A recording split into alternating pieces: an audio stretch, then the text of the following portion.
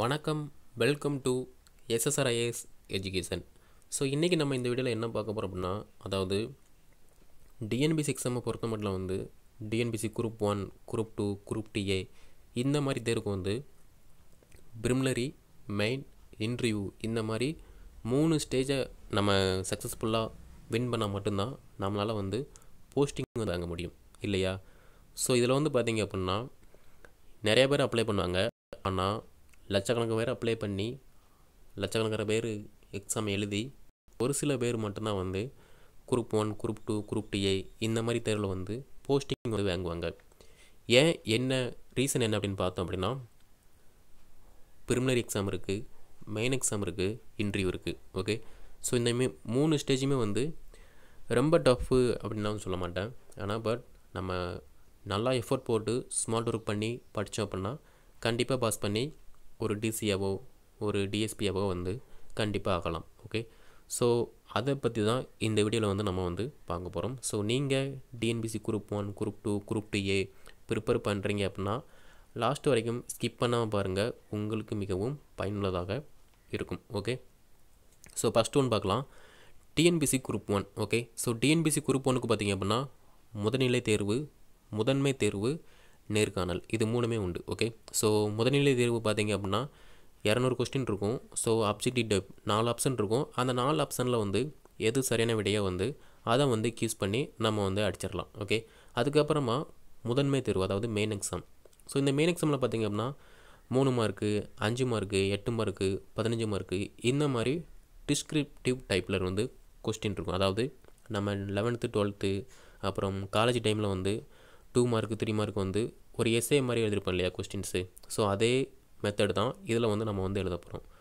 So இந்த main exam வந்து எதுக்கு காண்டக்ட் பண்ணுறாங்க அப்படின்னு பார்த்தீங்க அப்படின்னா, நீங்கள் போகிறது வந்து ஒரு கெஜெட் ஆஃபீஸர். ஓகேவா? ஸோ க்ரீனிங் யூஸ் பண்ணி நீங்கள் வந்து சைன் பண்ண போகிறீங்க. அதே மாதிரி முக்கியமான டாக்குமெண்ட்டில் வந்து நீங்கள் வந்து ஓனாகவே வந்து உங்களோட ஸ்டேட்மெண்ட்டை வந்து ரைட் பண்ண போகிறீங்க. ஓகே, ஸோ இப்படி இருக்கும்போது உங்களோட ஹேண்ட் ரைட்டிங் வந்து நல்லா ஃபீட்டிபுல்லாக க்யூட்டாக இருக்கணும்.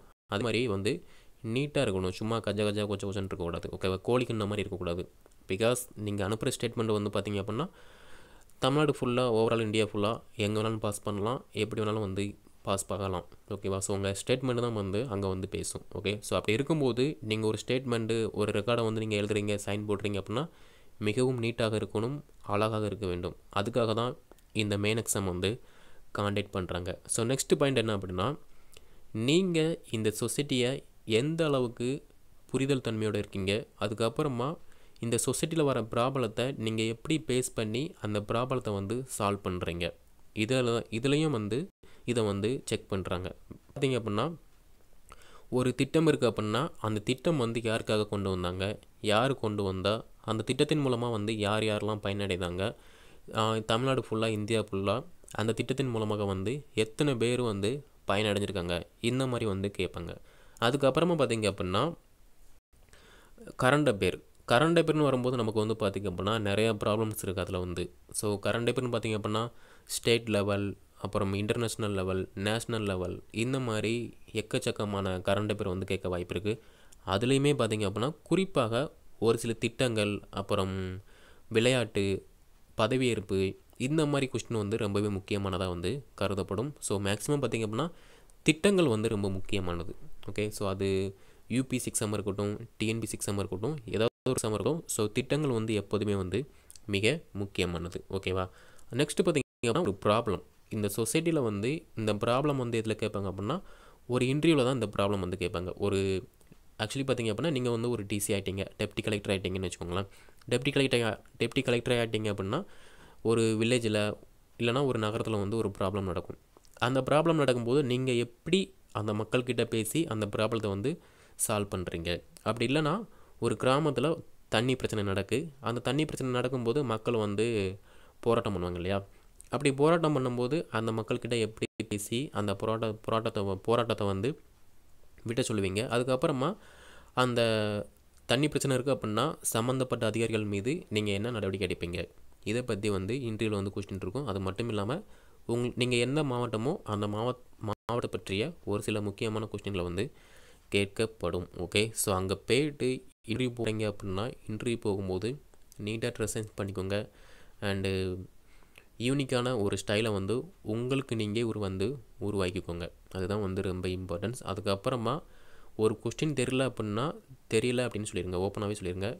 நீங்கள் தெரிஞ்ச கொஸ்டினை நல்லாவே ப்ரிப்பேர் பண்ணி நல்லா வந்து ஆன்சர் பண்ணுங்கள். அது வந்து மிகவும் முக்கியமானது. ஓகேங்களா? ஸோ இதே மெத்தட் தான் டிஎன்பிசி குரூப் 2, குரூப் 2A இந்த ப்ராசஸ் எல்லாமே வந்து ஒரே மெத்தட் தான். ஓகே. ஸோ நெக்ஸ்ட்டு பார்த்தீங்க அப்படின்னா, இப்போது குரூப் 1 இருக்குது, குரூப் 2 இருக்குது, குரூப் 2A இருக்குது. இந்த எக்ஸாமில் மெயின் எக்ஸாமுக்கு வந்து எப்படி ப்ரிப்பேர் பண்ணணும், எப்படி வந்து படிக்கணும் அப்படின்னு நிறையா பேருக்கு வந்து தெரியலை. அண்டு அப்படி படித்தாலுமே வந்து அந்த கொஸ்டின் டைப் இருக்கு இல்லையா, அங்கே வந்து அவங்களே வந்து சீட்டு கொடுத்துருவாங்க. அந்த சீட்டில் தான் வந்து எழுத போகிறோம். அப்படி இருக்கும்போது அந்த பர்டிகுலர் ஒரு பேஜ் இருக்குது அப்படின்னா அந்த ஒரு பேஜுக்குள்ளே வந்து அதற்கான விடையை வந்து எழுதணும். ஓகே. ஸோ நம்ம வந்து கதை மாதிரிலாம் வந்து அடிக்கக்கூடாது. கொஸ்டின் வந்து என்ன இருக்குது, இப்போ ஃபார் எக்ஸாம்பிள் பார்த்தீங்க அப்படின்னா சேது பாரதம் யோஜனா, இது வந்து பார்த்தீங்க அப்படின்னா ஒரு திட்டம். ஓகேங்களா? ஸோ இது வந்து ஒரு 3 மார்க் கொஸ்டின்.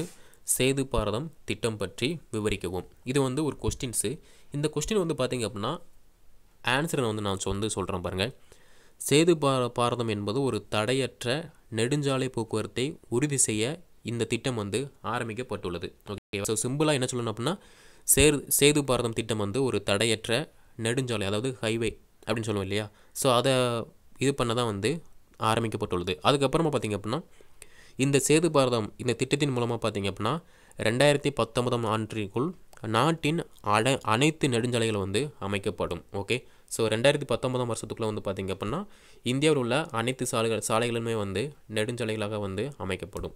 நெக்ஸ்ட் பாயிண்ட் பாருங்கள். 208 ரயில்வே லெவல் கிராசிங்கள் நீக்கப்பட்டு அதற்கு பதிலாக வந்து மேம்பாலங்கள் வந்து அமைக்கப்படும். ஓகேவா? ஸோ கேட்டு போட்டுருப்போம் இல்லையா, கேட்டு போட்டு பஸ்ஸு எல்லாமே வந்து வெயிட் பண்ணி தான் போவோம். ஸோ அப்படி இல்லாமல் 11 கிராசிங்கை நீக்கப்பட்டு அதற்கு பதிலாக வந்து மேம்பாலங்கள் வந்து அமைக்கப்படும். ஓகே. ஸோ அடுத்த பாயிண்ட் பாருங்கள். ஆங்கிலேயர்கள் காலத்தில் எழுப்பப்பட்ட 1500 மேம்பாலங்கள் புதுப்பிக்கவும் சேது பாரத திட்டம் வந்து உருவாக்கப்பட்டுள்ளது. அதாவது ஆங்கிலேயர்கள் காலத்தில் வந்து கிட்டத்தட்ட 1500 மேம்பாலங்கள் வந்து கட்டப்பட்டிருக்கு. அந்த மேம்பாலங்கள் எல்லாமே வந்து புதுப்பிக்கப்பட்டு இந்த திட்டத்தின் மூலமாக வந்து புதுப்பிக்கப்படும் அப்படின்னு வந்து சொல்கிறாங்க. அதுக்கப்புறமா இந்த திட்டத்தின் மூலம் நாட்டின் பொருளாதார வளர்ச்சியை வந்து அதிகரிக்க உதவும். ஓகே. இந்த திட்டத்தின் சேது பாரதம் திட்டம் மூலமாக வந்து நாட்டின் பொருளாதார வளர்ச்சி வந்து அதிகரிக்க பயன்படும் அப்படின்னு வந்து சொல்கிறாங்க. ஓகேங்களா? ஸோ இதுதான் வந்து ஒரு கொஸ்டினை வந்து எப்படி அப்ரோச் பண்ணுறோம், எப்படி எழுதுறோம், அதுதான் வந்து ரொம்ப இம்பார்ட்டன்ஸ். ஓகேங்களா?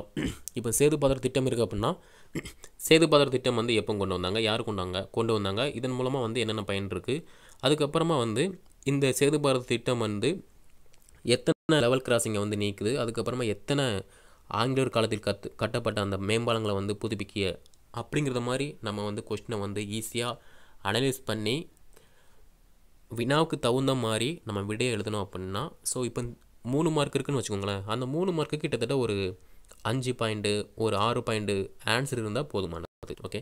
அதே மாதிரி ஒரு 5 மார்க் வினா இருக்குன்னு வச்சுக்கோங்களேன். அந்த 5 மார்க் வினாக்கு ஒரு 10 பாயிண்ட்டு, 11 பாயிண்ட்டு இந்த மாதிரி விடைகள் இருந்தால் வந்து போதுமானது. அதுக்கப்புறமா ஒரு 15 பாயிண்ட் இருக்குது அப்படின்னா 15 மார்க் வினா இருக்குன்னு வச்சுக்கோங்களேன். அந்த 15 மார்க் வினாக்கு வந்து நீங்கள் வந்து என்ன பண்ணணும் அப்படின்னா ஒரு 15 பாயிண்ட், ஒரு 20 மார்க், 25 பாயிண்ட்டு இந்த மாதிரி மிக முக்கியமான பாயிண்ட்டை மட்டும் நீங்கள் எழுதுனீங்க அப்படின்னா கண்டிப்பாக வந்து பாஸ் பண்ணிவிட்டு போயிடலாம். இதுதான் வந்து மெயின் எக்ஸாமுக்குள்ள ஒரு ட்ரிக்கு. ஓகேங்களா? ஸோ அதுக்கு நீங்கள் என்ன பண்ணணும் அப்படின்னா ஸ்கூல் புக்ஸு, அப்புறம் previous questions, daily news paper இது எல்லாமே படித்தா மட்டும்தான் வந்து இந்த மாதிரி மெயின் எக்ஸாமில் வந்து கண்டிப்பாக வந்து பாஸ் பண்ண முடியும். ஸோ சும்மாலாம் வந்து படிக்காமல் பாஸ் பண்ண முடியாது. ஸோ நிறைய பேர் பார்த்திங்க அப்படின்னா ப்ரிலிமினரி எக்ஸாம் வந்து கிளியர் பண்ணிடுவாங்க, ஆனால் மெயின் எக்ஸாம் வந்து பாஸ் பண்ண மாட்டாங்க. ஸோ இதில் இன்னொன்று என்ன இருக்குது அப்படின்னா ப்ரிலிமினரியும் பாஸ் பண்ணிடுவாங்க, மெயினும் பாஸ் பண்ணிடுவாங்க, ஆனால் இந்த இன்டர்வியூ வந்து பாஸ் பண்ண மாட்டாங்க. ஓகேங்களா? ஸோ இதில் வந்து 3 ஸ்டேஜுமே வந்து ரொம்ப கஷ்டமானதெல்லாம் கிடையாது, ரொம்ப ஈஸி தான். ஆனால் பட் நமக்கு அதுக்கு தகுந்த மாதிரி நம்ம வந்து ஸ்மார்ட் ஒர்க் பண்ணணும். அதுதான் வந்து ரொம்பவே வந்து யூஸ்ஃபுல்லாக இருக்கும். ஓகேங்களா? ஸோ நம்ம SSR-IAS எஜுகேஷன் மூலமாக வந்து பார்த்திங்க அப்படின்னா நம்ம வந்து TNPSC group 1, group 2, group 2A இந்த மாதிரி எக்ஸாமுக்கு எல்லாமே வாட்ஸ்அப் வழியாகவும் டெலகிராம் வழியாகவும் கோச் அண்ட் கைட் பண்ணிகிட்டு இருக்கோம். ஓகேவா? ஸோ அதுவுமே ப்ரிலிமினரி எக்ஸாமாக இருக்கட்டும், மெயின் எக்ஸாமாக இருக்கட்டும், இன்டர்வியூவாக இருக்கட்டும், எல்லாத்துக்குமே வந்து கைட் பண்ணிகிட்டு இருக்கோம். ஸோ நீங்கள் படிக்கிங்க அப்படின்னா கீழே டிஸ்கிரிப்ஷன் அண்டு ஃபஸ்ட்டு கமெண்டில் வந்து வாட்ஸ்அப் நம்பர் டெலகிராம் லிங்க் இருக்குது. ஸோ நீங்கள் அதில் வந்து ஜாயின் பண்ணிக்கலாம். ஓகேவா? ஸோ இதில் ஏதாவது டவுட் இருந்துச்சு அப்படின்னா கீழே கமெண்ட் செக்ஷனில் வந்து கமெண்ட் பண்ணுங்கள். நான் உங்களுக்கு சரியான விளக்கம் தரேன். ஓகே. ஸோ இந்த வீடியோ பிடிச்சிருந்துச்சு அப்படின்னா லைக் பண்ணுங்கள். மறக்காமல் உங்கள் ஃப்ரெண்ட்ஸ் வந்து டிஎன்பிசி படிக்காங்க அப்படின்னா உங்களுக்கு வந்து ஷேர் பண்ணுங்கள். ஓகே. ஸோ டிஎன்பிசியை பற்றிய தகவல்கள் அண்ட் மற்றும் இதை பற்றிய மேலும் படிக்கக்கூடிய முறைகள் பற்றி நம்ம தகவல் பெற நம்முடைய SSR-IAS எஜுகேஷன் சேனலை வந்து சப்ஸ்கிரைப் பண்ணிக்கோங்க. பக்கத்தில் கூடிய பெல் ஐக்கனை வந்து கிளிக் பண்ணி வச்சுக்கோங்க. நன்றி, வணக்கம்.